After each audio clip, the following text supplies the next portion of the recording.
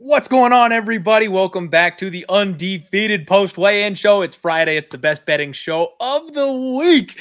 I'm your boy Clint from the Die Hard MMA podcast, and we are talking UFC 275. You may notice that I've got some new threads. I'm rocking the Kai Kara France t-shirt. Check this bad boy out. Look at that. So thank you. Shout out to my guy, Sean, Knuckle Sean. I have not been ignoring you. I just wanted to surprise you by wearing the shirt on the show. So that's why I haven't messaged you back on Twitter. Thanks again, buddy. I appreciate it. Hey, I got a surprise for all of you today. It's not much of a surprise because I already tweeted about it, but we are being joined by Andrew from Superbook Sports to give us a little bit of a peek behind the counter for this big pay-per-view card. So Andrew, thank you very much for jumping in and joining us today. How are you doing, man? Good. Thanks for having me. I'm a big fan of your show. Look forward to doing this with you, man. Yeah, man, right back at you. My pleasure. I had to rock the Superbook Sports hat and rep the team here today. Like it. I'm digging the shirt too. Yeah, I'm pretty stoked about this shirt. It's pretty awesome. All right, man. So, hey, we are talking UFC 275. Let's jump straight on into it. For anybody, if it's your first time watching, what I do is I take a look at the fighters when they get on the scales. I watch them face off, and I'll let you know what I see. If we find anything where we can maybe extract a little bit of extra value, a bad weight cut, somebody looking afraid of their opponent, we talk through all those things. And then it also just gives me an opportunity to kind of recap my thoughts from Monday, from that show where I broke everything down all the way until Friday. Hey, sometimes things change. First fight of the night. We got Jocelyn Edwards taking on Ramona Pascual. It looks like Jocelyn came in at 145. Ramona also made 145 on the dot. Jocelyn went full Israel Adesanya. She did the dyed pink hair thing. It looked pretty good on her. I'm not going to lie. No issues for her whatsoever. She looked great. She's up a weight class, obviously, so no tough cut or anything like that. Her opponent, Ramona, came in. She's looking thick. That's not a bad thing. She looks very well filled out at 145. This was an intense face-off, a good stare down. Ramona's got tree trunk thighs, man. That's the big noticeable difference between these two fighters. Height-wise, it's about the same. Upper body thickness, it's about the same, but Ramona has got some running back thighs on her, and I think that makes the difference here. Hey, I haven't budged on this one. Andrew, I made a bet. I'm on Ramona. I got her a little earlier in the week. I think I got plus 140 is the line that I tweeted out there. I think the grappling upside, we've seen Edwards controlled and taken down before by smaller opponents. I think Ramona can kind of surprise some people and do that. What are your thoughts on this fight? And have you seen anything on the other side of the counter as far as this first fight of the night goes? We have got a couple bets on the dog in this fight, but I know a few guys in the back, they like the favorite. They like Edwards. Oh. So, but there's not too much action yet. I'm thinking there might be a little bit more before the fight, maybe tomorrow, but thus far, not too much action on this fight. Okay, so a little bit of money coming in on the dog. The bookmakers like the favorite. Makes me a little bit nervous. What about you, though? Personally, which side do you fall on this one? I would lean Edwards, but I haven't bet it yet. I'm thinking about placing a bet on Edwards, but maybe you could talk me out of it. Hey, man, I'm not here to talk anybody out of anything. This is one of those spots where I think Ramona is a little underrated. She took her UFC debut fight on short notice. Her record doesn't look impressive, but she's at a good gym. She's got the physicality. She's athletic. She can take a punch. She's got heart for days. We saw that in her first fight. And on short notice, she was able to go 15 minutes and take a beating with no problem. I just got to imagine what she looks like on a full training camp. I think she can come in with a game plan, much better prepared, with a better gas tank, which means more intensity, probably more offensive success. I just think she can kind of surprise some people here. Okay. So that's my thoughts on it. Moving right along, second fight of the night. I'm shocked they didn't start the night off with this one, man. Silvana Gomez-Juarez taking on Na Liang. Both women made 116. No issues from either side on this one. Good face-off. Na was not whatsoever bothered by the intensity of Silvana Gomez. This fight's going to be an absolute war as long as it lasts, man. I'm tempted to take the shot on Na. I think she can submit Silvana Gomez. We know Gomez doesn't defend arm bars very well, if at all, and she's had her arm snapped in her last two fights back-to-back. That's what Na does. She takes people down. She's a bat out of hell early in round one, and if you can survive round one, she's kind of helpless to defend herself. I think violence is the way to look on this one. If you want to take a shot on the under, or the fight doesn't go the distance, something along those lines, that's maybe the way to go. Looking at the lines at Superbook, I think some money has come in here on the dog. She was hanging around plus 120 basically all week. She's even money now, minus 120 on Silvana Gomez. Talk to me about this one, man. What happened there? You're exactly right. Yeah, we've been taking some action on the dog in this fight and the under. So it looks like the people do agree with you in this fight. And I don't really have too much of an opinion on this one. But, I mean, the dog seems like where the money is coming. All right. Hey, I'm all good with that. That's the side I've been leaning all week. I'm a little disappointed because I didn't pull the trigger at plus 120 and now she's even money. But the one thing that I would really like on her is the sub prop. Now, for whatever reason, a couple of the fights don't quite have props up yet at Superbook Sports, so I don't have a line to quote for Liang Na by submission. She's floating around there plus 215, plus 230, something like that at some of the other books that I've seen, and I think that's probably her best path to victory. I kind of like that. Any thoughts on the way this thing finishes or anything like that?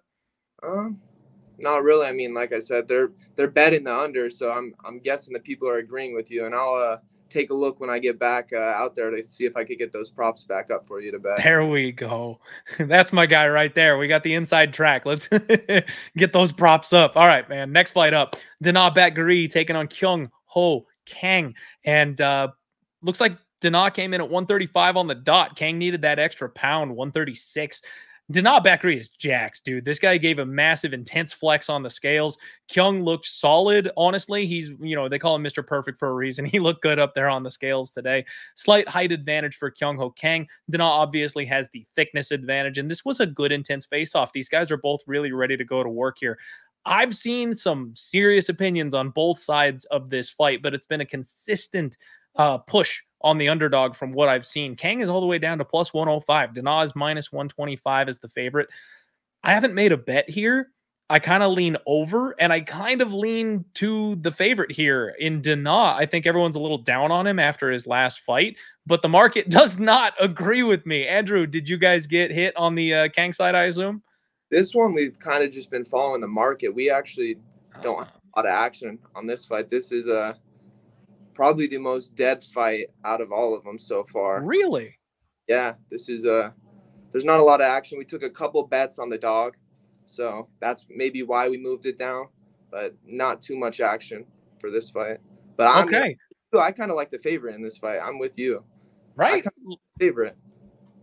Okay, I'm glad you agree with me. I mean, it's a spot where he's coming off a knockout loss. That's never pretty. Nobody ever likes that. But Kang is a primary grappler with a 17-9 record. Like, I just don't see him causing too much issue for Dana. And I think everyone is just expecting him to be able to clip him and hurt him and put him down the way Gutierrez did. Gutierrez made him chase him for 12 minutes and then hit him with a spinning elbow. Like, that's not, Kang is never doing that. That's not the game plan. If you think Kang can take this guy down and grind on him for 15 minutes, okay. But blanket control time is not something we're seeing get awarded by the judges very recently. I think this fight could be close, and I think it's probably going over, favored, or pass for me, man. I'm kind of on the Dana side. The lower this price gets, the more interested I am. Alrighty. All right. And I love hearing you say that you guys moved it with the market, because that's something from the betting side of things. When we see the lines shift and the numbers move, we just assume it's like, oh, somebody walked in and went down hard on Kyung Ho Kang. But you're saying that you guys basically just saw the rest of the market move and you're kind of shifting along with it, right? Don't want to get stuck on something you don't have a great opinion on. Yeah. Yeah, no, that's fair. That's fair. It's just, for me leaning with the favorite, it's always interesting to see that it's like, oh, okay. Like, we're just kind of tailing everybody else on that one. I shouldn't be too spooked then. I don't think the most sought after fight on the card. So I'm sure we'll get some more late action coming in tomorrow. We got time. We got time. All right, man. Next fight up, Brendan Allen taking on Jacob Malkoun. Both guys made 186.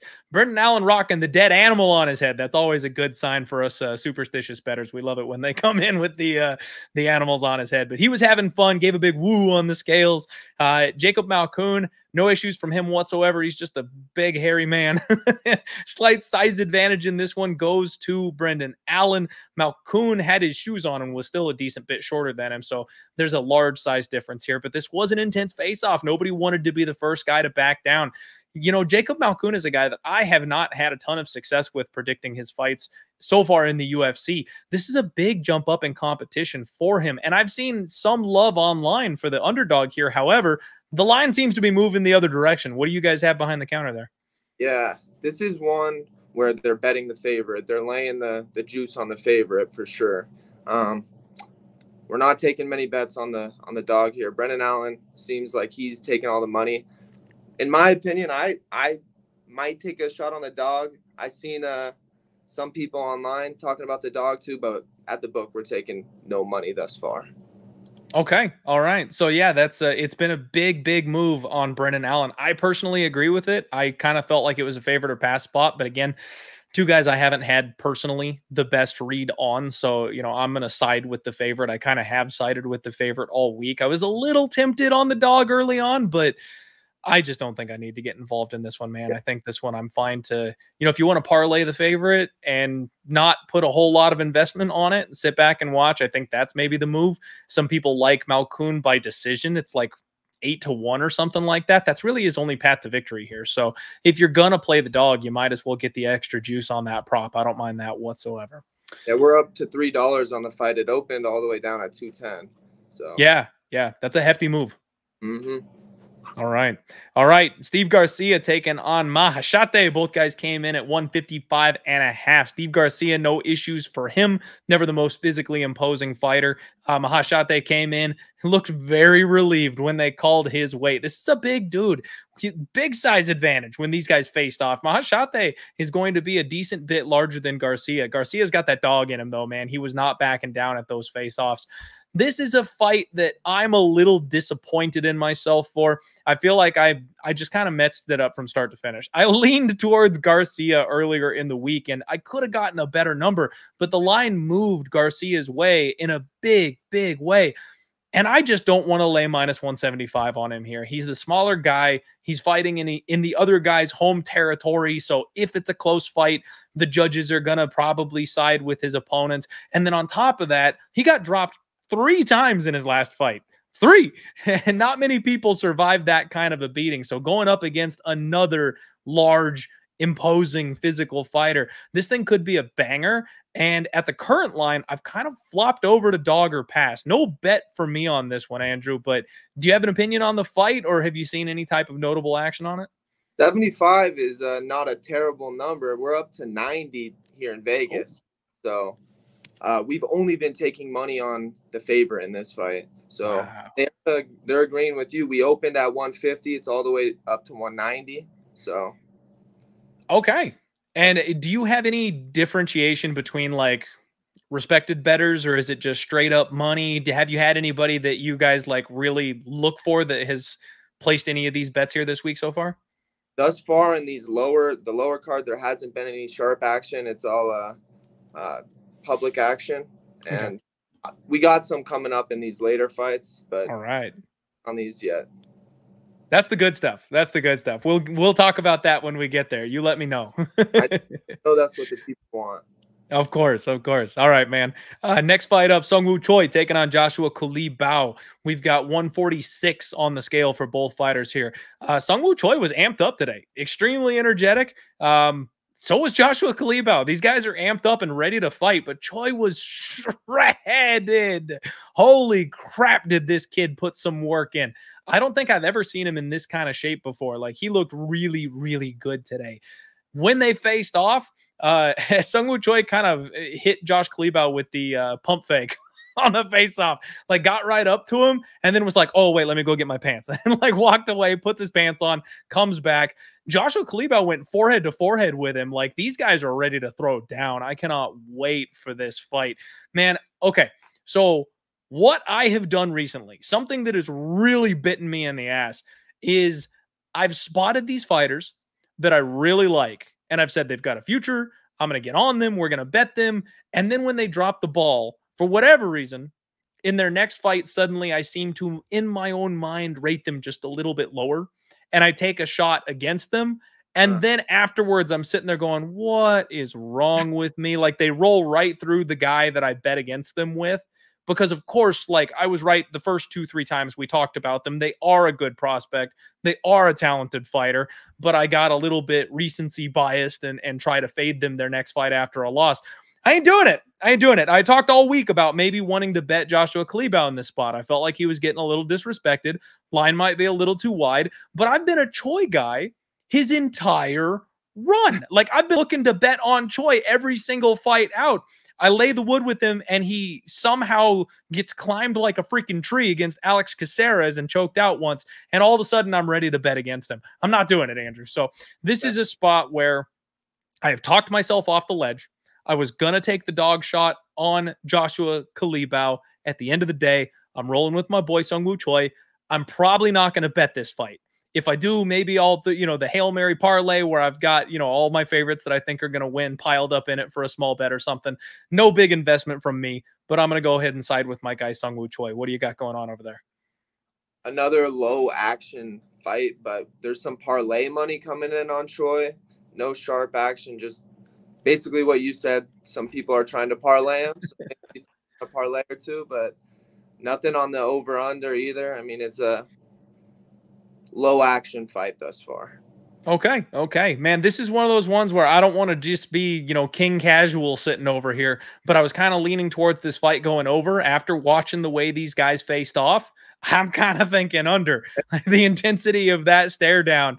I definitely think these guys are both coming in with some bad intentions. So I think this is going to be a fun fight for sure. And next up, we've got the one everybody's been waiting for. Jack Della Maddalena taking on Ramazan Emeev. This has been kind of the Twitter civil war this week, man. There's people who are believing in Jack Della. There's people who are saying this is the opportunity to fade him. It's a big step up in competition with Ramazan Emeev. The line has essentially flipped from when it opened way back when, and Jack looked jacked on the scale today. He is in excellent shape, had a lot of energy. We all know how his gas tank works, so that's not overly surprising. Ramazan Emeev did not look bad. He gave the one-arm victory fist pump up there today. This was a good, respectful face-off, and these guys size up extremely well. Man, I've been fighting hard with myself on this one because I think Jack Della is the side. I want to bet on Jack Della, but I missed the good number. I missed him as a dog. I missed him at even money. I could have gotten a much better number if I had looked a little further ahead on this fight. So I find it difficult to justify jumping in now when he's minus 155. But I do think he's the side. I do think he wins. And I'm a complete degenerate, so I might still find a way to bet it even at a bad number at some point before the fights kick off, man. What about you? Are you on Jack's side, or are you guys thinking maybe he takes that first veteran lesson here in the UFC on Saturday? So personally, I originally thought Emeev was the side, but the money's all coming in on Jack, and there's been some sharp action on Jack. So I haven't placed a bet, but the action's all looking like it's on the favorite right now. Okay. So you don't have any buyback or anything on the dog? No, we have some bets. We have some bets, but there's most of the action is on the favorite for this fight, and there's a couple sharp bettors on the favorite as well. Okay. So some of the sharp action guys that we were looking for the report for are on Jack Della. Man, I might have to jump in. That's why you see a change in the line for this one. For sure. Okay. All right. Fair enough, man. Next up, André Fialho taking on Jake Matthews. Cannot wait to hear what you've got to say about this one. This one comes in, both guys 170.5. They both needed that extra half pound. André Fialho is so freaking big, man. Dude is jacked on the scales today. I was hoping he would have a little bit of trouble. It's his third weight cut in 3 months. Unfortunately, he looked fantastic. So anybody on the Fialho side, I can't give you a bad report here. Jake Matthews, he looks solid as well. He is really filled out at 170. Like, he did not used to be this big of a guy. He has definitely put some work in on that strength and conditioning routine. This was a crazy intense face-off, and Jake Matthews actually is the slightly bigger man. That may surprise some people, expecting him not to have the size advantage, but in this case, he does. I've got thoughts on this one, but I actually think I want to kick it over to you first and see what the report is on the other end of the counter here, Andrew. What do you got on this one? So I've been following your stuff on social media, so I know who you're all over, and it's kept me away from betting this because originally I thought Fialho. I like that side, but The action, everything is agreeing with you right now. We have no sharp action on the fight, but most of the bettors are all taking Jake Matthews, and the line has come back down a little bit Matthews' way. Yeah, I'm not sure where I lean in this fight anymore. I like Fialho originally, and now I'm not sure I'm gonna place a bet on this one. Okay. All right. No, man, I think this is just your classic fade the public spot. André Fialho has looked so good recently. He's knocked out a couple of cans, and he's got his third fight in 3 months, traveling across the country, the extra weight cut. Like, there's just a lot of factors, in my opinion, that go against Fialho. And at the end of the day, when he made his UFC debut, we saw that you can just kind of stick and move this guy. You know, Pereira was able to just keep the distance, keep the range, frustrate him without letting him land a big bomb. And that's all it takes. That's all it takes. If you don't let him use that power, you can easily outwork this guy. People forget how technical of a boxer Jake Matthews is. He's going to have a speed advantage. I think he's going to have a footwork advantage. And he's got like a 61% striking defense. So he's not an easy guy to hit. He's also never been knocked out. He's a guy that gets submitted when he faces higher caliber grapplers than himself, but he isn't a guy that you put away with one hitter quitter shots, or at least historically he hasn't been. So yeah, man, I'm big on the dog side on this one. This is my this week's plant the flag spot where I either go home crying or I go home with a pile. For the people though, I loaded up. I've got 3 units on Jake Matthews straight because I expect him to win. I've got 2 units on the under 2.5, 2.6 units to win 2. That's kind of a semi-hedge bet because I do expect Jake Matthews to be able to finish André Fialho. And if he doesn't, if Fialho's winning this fight, it's not going to be by decision. So if Fialho gets it done, you know, I should get at least 2 units back. It's almost a little rebate on my Matthews bet if Fialho gets it done because it'll be an early KO. And then I did go ahead and, guys, this is where I love Superbook Sports. I'm not just repping the hat. I'm not just selling out. They've got some of the best prop lines we've ever seen. Jake Matthews KO is 13-1 over at Superbook Sports. It's 10-1 everywhere else. So I'm getting an extra $3 here on my prop bet. So I got the knockout prop at 13-1 for Jake Matthews. I like it. Going nuts on it, man. This is my spot. That's my spot. All right. We're getting to the good stuff here. We've got Joanna Jędrzejczyk making her return here against Weili Zhang. Both women weighed in at 116. Big, heavy, deep breaths on the scale this morning from Joanna. That was something to note, that she did not look particularly comfortable up there. Very relieved smile after they called the weight. Now, I don't think that that has anything to do with, you know, the fight. She's not going to be compromised or anything like that. She's been gone for a couple of years, so it might have just been some nerves, some jitters. Weili Zhang looked like an absolute tank up there, though. Very solid. JJ went back to the boogie woman, man. She did the whole crouch and get in your face thing, trying to intimidate Zhang, and it did not work. Zhang was completely unfazed by Joanna. This is such a fun fight, man. And again, another one where I've been back and forth. So I was in the Joanna camp in the first fight, and I said that if they ever ran it back, I would put my money where my mouth was, line straight back up and bet the dog again, because I felt like the fight was close. It was competitive. That was the value side. And I have yet to pull the trigger. The closer we get to fight time, I don't know what it is, but there's this pit in my stomach that I'm like, man, I think Zhang is just going to go 2 for 2 here.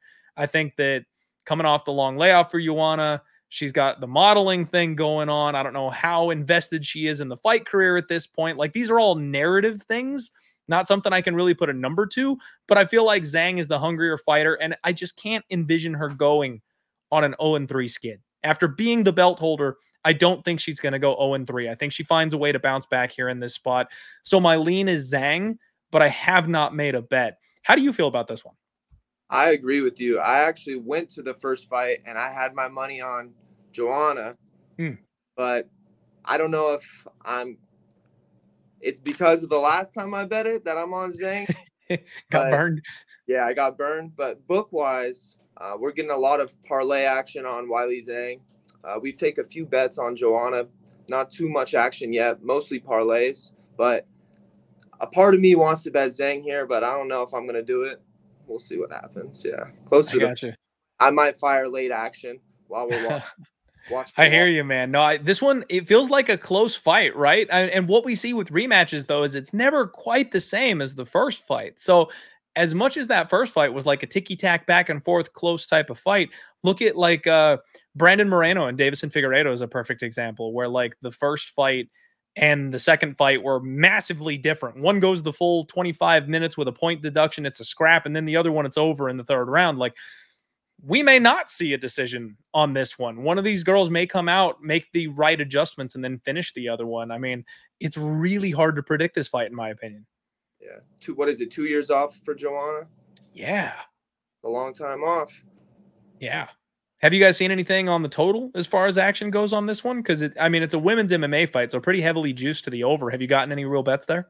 We got some bets on the over. Only bets on the over. They're betting the over like crazy. So okay. All right, so the market thinks it's going. Though I kind of agree with you. I would not be surprised if either of them got a finish. I wouldn't be shocked. I'm with you. That's kind of why I haven't moved on it. Like I think it's probably going over too, but I'm not running anybody over to lay minus 300 on the over today. All right, everybody. Hey, we are headed to the co-main event. Valentina Shevchenko taking on Taila Santos. Shevchenko came in at 124.5. No issues for her on the scale today. Taila Santos made 125 on the dot. Championship weight made by both fighters. Taila Santos looks solid up there today. No issues. And she does have a size advantage. You know, this is one of those things you never really know until they get face to face. But Taila Santos does look to be the bigger, more physically imposing fighter. However, Val was extremely confident and intense today. She promised to finish Taila Santos in the promo. She talked about lining them up. She's going to break them all. She's on a mission. Taila Santos up there trying to like tap her chin with the left hand and showing her fist. Like, this was a good face-off, man. I cannot wait for this fight. I did go ahead and get down 2 units inside the distance on the champion, Valentina Shevchenko. I believe her. You know, if she says she's going to go out there and finish somebody, I'm lining up right behind her to say, yes, I agree, she can do it. Massive step up for Taila Santos. What have you guys seen behind the counter? Because I've seen this number jumping around a little bit. So this is one of them where we got one of our sharpest bettors on the dog here. And ooh, I don't really see it. I mean, it's hard to go against Valentina with everything she's done. I'm a big fan of Shevchenko. But I mean, this guy's a winner, so it might not be a bad little play on Santos. Well, that's a little terrifying, but yeah, man, I have a hard time seeing Valentina lose in the form that she's in right now. And I know there's a lot of discussion out there right now about how the last couple people she's fought are kind of cupcakes, not really the highest level of competition, that kind of thing. But the exact same thing can be said for Taila Santos. She hasn't really beaten anybody that's blown us away or anything like that. So I don't think there's any reason to really confidently steer away from the champion in this spot. Yeah. We got some sharp money also on the over. Took a few bets on the under, but most of the money is on the over, and we did take a couple sharp bets on the over. So, okay. Good to know. All right, man. Thank you very much for the report. Main event time. Here's the big one. Glover Teixeira taking on Jiří Procházka. We've got 205 on the dot for both men. Glover, honestly, man, looked great. For a 42-year-old man up there on the scales making 205 pounds, he looked fantastic. Gave a good solid flex, stone cold up there on the scales. Jiří, though, absolute freak of nature. This guy is jacked, and this was a great face-off, man. Glover was not phased whatsoever. Jiří's obviously got that size advantage.